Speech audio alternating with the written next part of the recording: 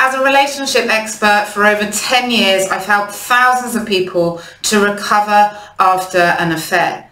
Whether they decide to heal and move on their own journey, or whether I help couples to rebuild the trust, the connection, and get into a good place again, or whether I help the person that's cheated to understand why they've done this and to get to the root of the triggers so that they can then rebuild the trust and learn from their mistakes. So healing a relationship, healing yourself after being cheated on.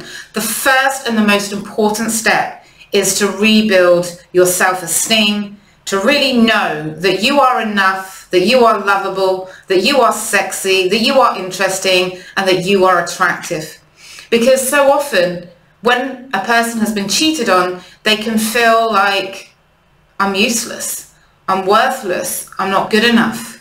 Why have I been so rejected? What's wrong with me? How could this happen to me? How could I be so stupid not to see it? And it can really affect someone's confidence. I know when I was cheated on, I felt like, am I dull? Am I boring? Am I rubbish in bed? Am I, all of these negative thoughts were flooding my mind.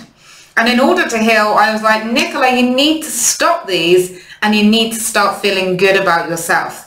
So feeling good about yourself is one, making sure that there's absolutely zero negative self-talk. The second step is to do actions to make yourself feel good. Whether that's buying a new lipstick, putting on some high heels, going to the salon, whether that's doing positive meditations. I create a lot of hypnotherapy for people who have gone through an affair to feel good about themselves, to be able to feel at peace, to be able to trust again, to be able to release the past and move forward. So flooding your mind with positive thoughts, also very crucial. And then deciding what you want next for yourself in regards to your relationship. Do you want to forgive? Have a great marriage, have a great life with that person? Do you want to take your time to weigh up your options? Do you want to move on and create a new exciting life for yourself where you rediscover who you are and what you want? These are the steps that you need to work out. First of all, deciding that you're going to love yourself and boost your confidence and self-esteem. The second is deciding what you want from your relationship. Are you going to stay and rebuild? Are you going to move on and rebuild? What's important to you? And if you're stuck, it's really great to get some support to work that out and to really also focus on your health. Getting a good night's sleep, eating well, avoiding things that trigger anxiety, trigger low self-esteem, and making sure that you're really putting your best self forward. And by that I mean treating yourself, which I always say to people, like you've got the flu, like you're unwell, like being kind to yourself. If you lack concentration, if you're not as good with your children, if you're not as focused at work, give yourself a break. We're not superhuman, we're human, which means we get affected by our emotions, which means some days our best is up here and some days our best is here, and that's okay.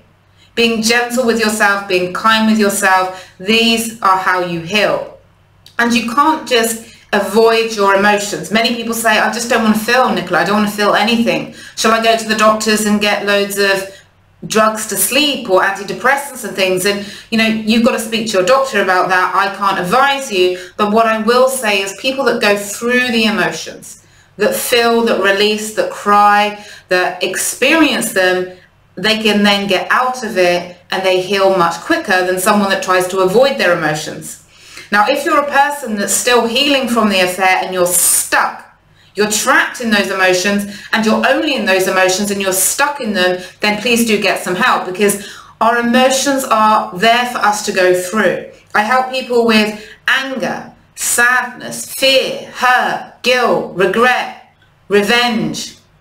It's okay to feel these feelings, but you don't want to be stuck in them where they become your daily experience. So whatever you're doing right now, take some steps on your healing journey. Do something, and please Do not wait for time to heal. So many people, they wait for time to heal them, and they come to me months later, years later, after cheating and affair has happened, and they're still stuck. All time does is pass. It doesn't cure anything. It doesn't heal anything. It's actions that you do in that time. So please be sure to take some actions to heal yourself, to heal your relationship if you decide to stay in your relationship rather than staying stuck. From my heart to yours, thank you so much for watching. To get more information on my programs and working with me, visit nicolabeer.com. And if you're not in my Facebook group, search Nicola Beer Relationship Advice in Facebook groups. It will be so wonderful to connect with you there.